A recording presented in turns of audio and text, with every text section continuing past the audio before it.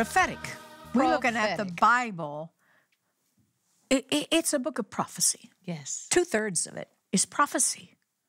And that proves that God is God. So when those disciples walked up to Jesus after they had looked at that building project that had been done by Herod to rebuild the temple, they asked him 3 questions because he prophesied that it's all coming down. Mm-hmm. So they asked him 3 questions. That was at the Mount of Olives, where the Temple Mount was. Yes. And they said, then they're going to walk over to where they often went, Gethsemane and the olive grove. There was a big olive press there. So what, about 20 minutes, you'd say? At least. Little but walk. I don't know, they're probably better shape. 15, 20 minutes. They've dropped back from them. He's prophesied, don't get your eyes on this building here. It's coming down. So they had 3 questions. They came back over here. Number 1, when shall these things be? And that means when the temple's coming down. And then their last question to him was, and what shall be the sign of your coming? The word coming there is parousia. And parousia we learn from the papyri, which is some ancient writings found in Egypt. A lot of the Hebrews went down there when the temple was destroyed, really. Mm-hmm. The first temple and the second temple. And I think it's Second Temple times primarily from the papyri. And they found that in these papers, that word parousia, not only just the Hebrew, but that word parousia, not only just about religious things, rather. Mm-hmm. It meant the coming of a king or an emperor. So they're Jews, and they've heard all through the Old Testament that the Messiah is going to come. He's going to set up a kingdom, an earthly kingdom. Mm-hmm. They're thinking, Shelli, that he's going to overthrow Rome. Right. So they ask him for the sign of his coming.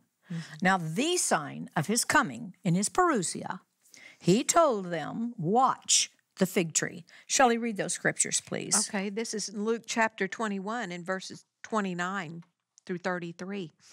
And he spake to them a parable. Behold the fig tree and all the trees. When they now shoot forth, ye see and know of your own selves that summer is nigh now at hand.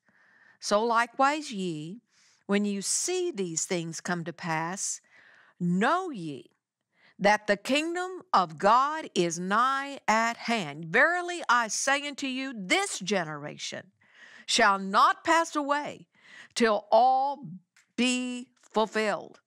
Heaven and earth shall pass away, but my words shall not pass away. So he told them to watch the fig tree. The fig tree is Israel. We know that from Old Testament scriptures. Mm-hmm. Joel chapter 1. Yeah. And Micah, Malachi. Yeah. But Micah primarily 5. Watch the fig tree, Israel. Mm-hmm. Now, and all the trees, those are the other nations of the Old Testament prophets. When they now shoot forth, that means when they come into the prophetic places, you see and know of your own selves, summer is nigh at hand. Oh, what a thing that is. You'd have to go back to Daniel chapter 2 and see that summer is the time of the judging of all those kingdoms it's such Nebuchadnezzar a delicious saw. Study, though. It's a delicious study, but we don't have time for it. Okay. So when you see these things come to pass, know ye that the kingdom of God is nigh at hand. Now, he's talking about the earthly kingdom that Jesus is going to set up during the millennium. Verily I say unto you, this generation shall not pass away till all be fulfilled. Mm-hmm. The generation that sees the fig tree and those other nations come into the prophetic places shall not pass away till all is fulfilled. Mom, that's my generation. There you go. I was just going to say. I've been here, but we're going to talk about the ingathering. That's such a sign. Such a sign. Now, when you say ingathering, I'm going to show you that on a chart. Okay, just great. a minute here. Okay. Now, Israel is the fig tree, and Israel is God's time clock. Now, you cannot watch Israel.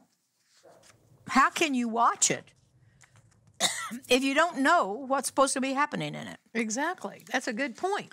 You have to know God's dealings with Israel. So let's go to the board and look at, I made this chart myself, God's dealings with Israel. So if there's anything about it that you don't like, I just can only blame This myself. reminds me of about third grade, learning how to tell time. Learning how to watch the clock, learning how to tell time. Yeah, that's right, Shelli. You're right about that. I felt like the Holy Spirit gave me The Holy that Spirit moment. must have given you that. Oh, thank you, Lord. God's dealing with Israel. This book here is about God's dealings with Israel. Yes. Now, the first dealing with Israel is their choosing and their calling. And of course, that comes with Abraham and how God chose them. He said, I chose you, I blessed you. You're going to be my holy nation. Then he chose them and he blessed them. The blessing. Yes. He brought them into the land. Through Joshua? Yes. He brought them into the land, and he had a plan in that land. They did not go along with the plan. We're going to talk about that. They didn't keep it. So he goes to plan B. And then there is the scattering. And what he's telling them to watch right here, there's going to be the scattering just after this, another scattering. Then there will be an ingathering. So Jesus is referring to the ingathering. He is talking to the scattering first, Shelli. First. Don't you remember the temple's going to be destroyed? Yes, exactly. Temple's going to be destroyed right here. But and then the Jews are going to be scattered all over the world. Yes.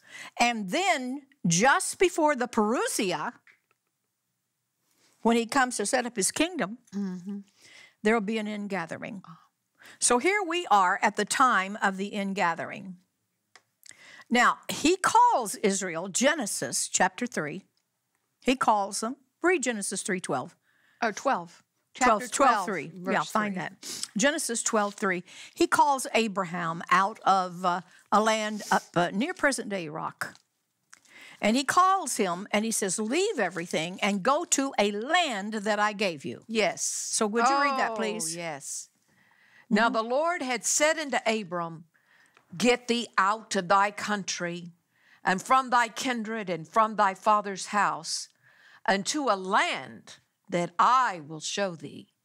And I will make of thee a great nation, and I will bless thee and make thy name great, and thou shalt be a blessing. And I will bless them that bless thee, and curse him that curse thee. And in thee shall all families of the earth be blessed. So we see here the choosing, the calling, and the blessing. Now he said, I'm going to bring you into a land. Yes. The land of Israel. For my calling you, I'm going to put you in a land. And in this land, I'm going to use you. And I'm going to use an ancient map here that we often use. In the 32nd chapter of Deuteronomy. I was just turning there, Mother. I'm just so thrilled. The 32nd chapter of Deuteronomy. Yes. We see that he says he put them, he put all the other nations, he put them in the center of it all. Because they're going to be central to all the nations knowing God. What a strategic He plan. is going to reveal himself. His plan for Israel is to reveal himself to the nations through them. So through his strategy, he's specifically put them geographically right in the middle. Right in the middle. It says that in the 32nd chapter. Now, here is Jerusalem. Here's Europe, Asia, Africa. This is a little land bridge between these continents. Israel's technically in Asia, but it's a land bridge between these continents. Now, the ancient silk routes, the ancient Trade routes? Trade routes, all of the trade routes, and also even armies, the easiest way to get from one of these continents to another was by this land bridge, via this land bridge right It's here. almost like they're center stage. Exactly, and he's put them there for the government, even of the millennium that's coming. Now, his plan is to have them here in this strategic place and to bless them. Deuteronomy chapter 28, all about it. I'm going to bless you. And then I think it's 28:14, Shelli, if you read Deuteronomy. Excuse me, Deuteronomy 28:14. 28:14. He's going to place them right here in the middle of all these. And then he says, all the nations, I'm going to bless you coming in. I'm going to bless you going out. I'm going to bless you in the field. I'm going to bless you in the storehouse. You're going to be blessed every way, and the nations are going to see it. That's the verse I'm looking for, Shelli. Yes. And the nations are going to see. It's verse 10. Okay, verse 10. Please read that. And all the people of the earth shall see. So there's something demonstrated. Yeah, in it this has to blessing. be, because they're not godly. They don't have they can't see with inner eyes. They only can see with these eyes. Right. And so they're going to see a nation that lives right here, and they're so blessed.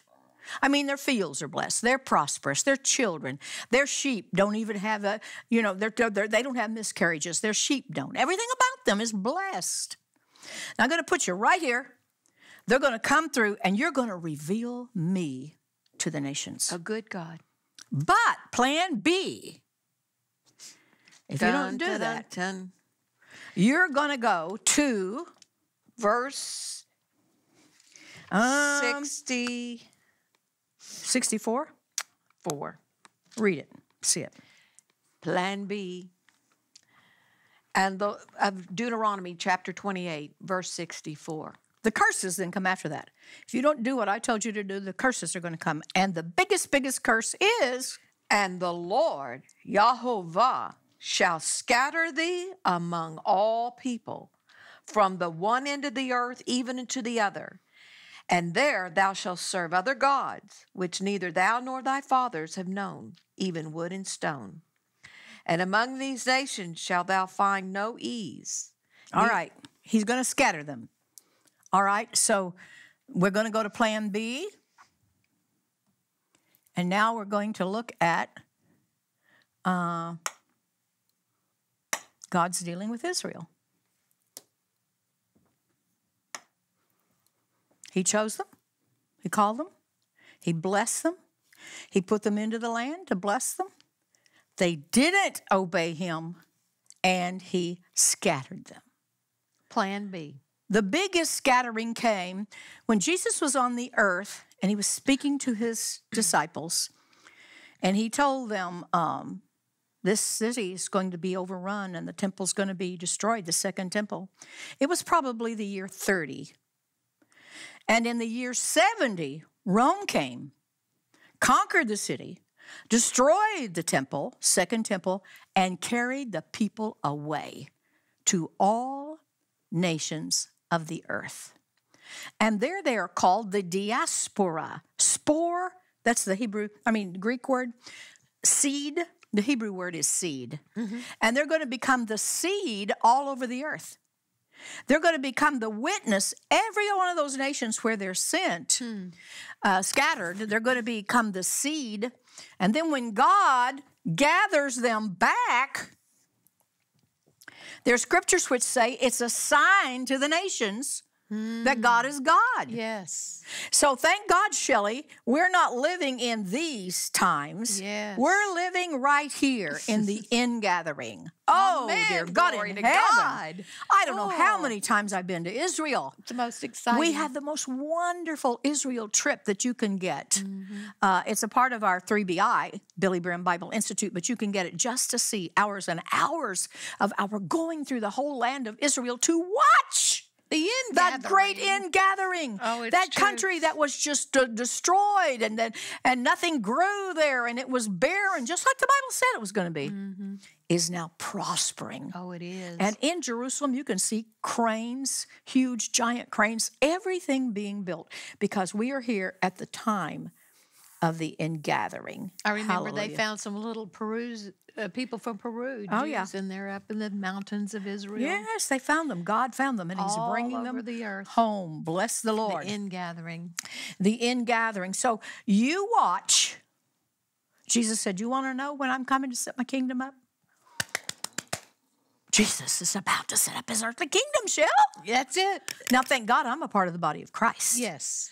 heavenly Jerusalem, New Jerusalem's Yes. my home. You're in a different group of I'm people. in a different group of people, but there's going to be an earthly kingdom. Yes. Now, Shelli, read. Now, every time in the Bible that it talks about the scattering, it talks about the ingathering. Every time.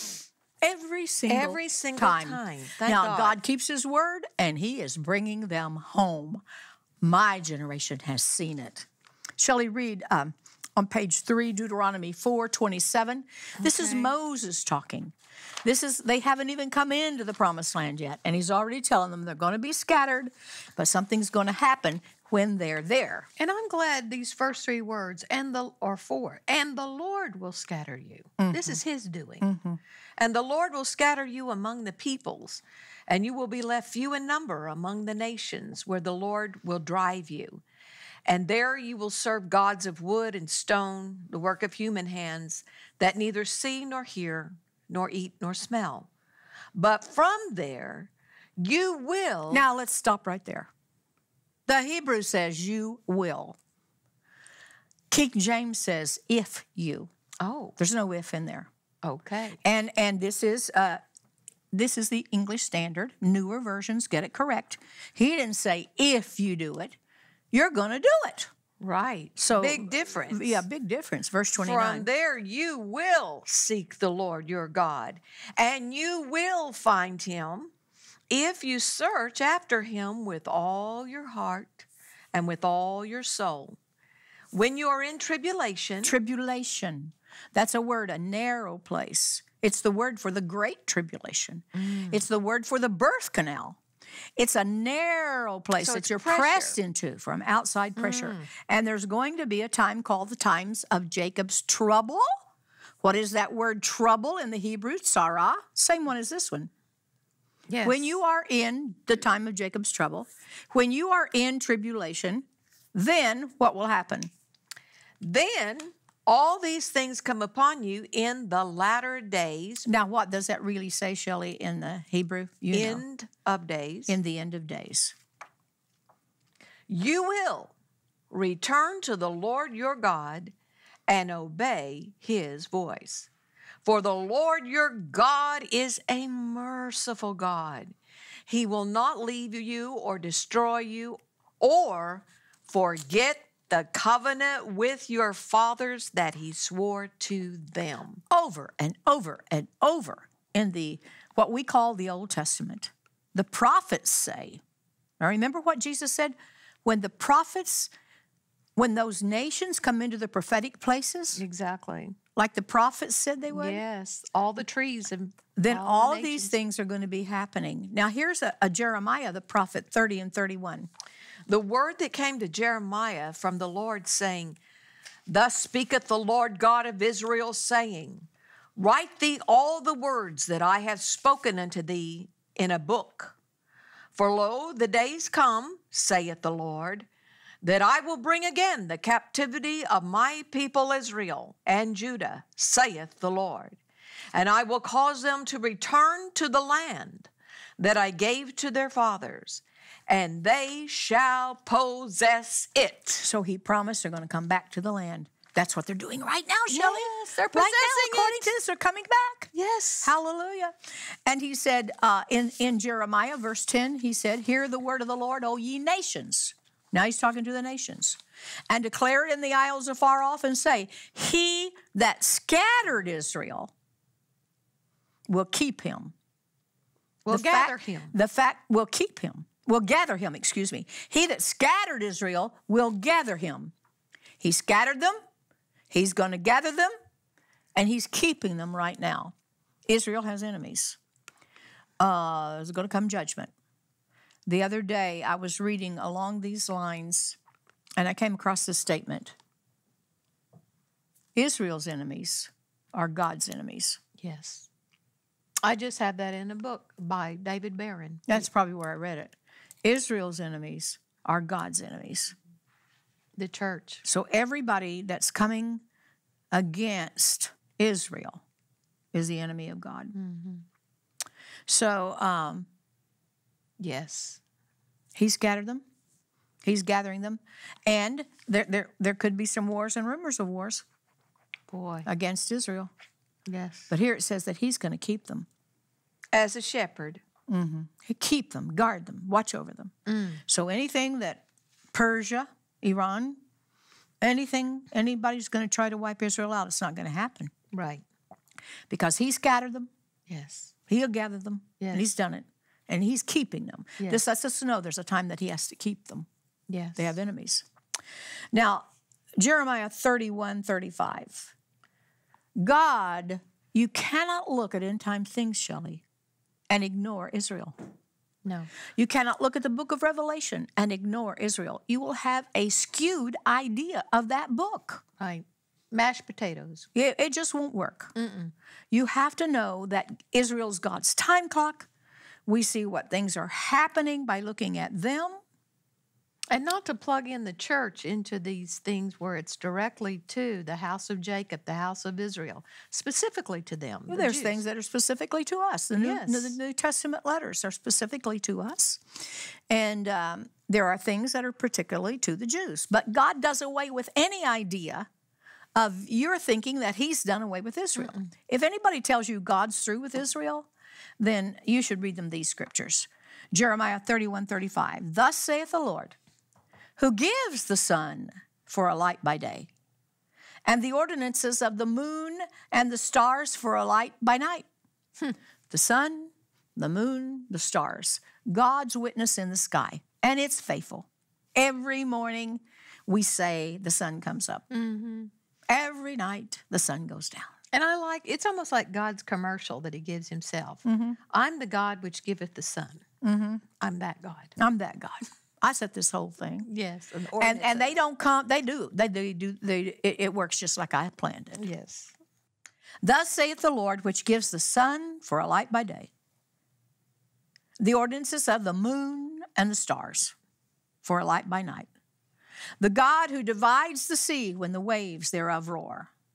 Jehovah of hosts is his name, the Lord God of armies. Glory.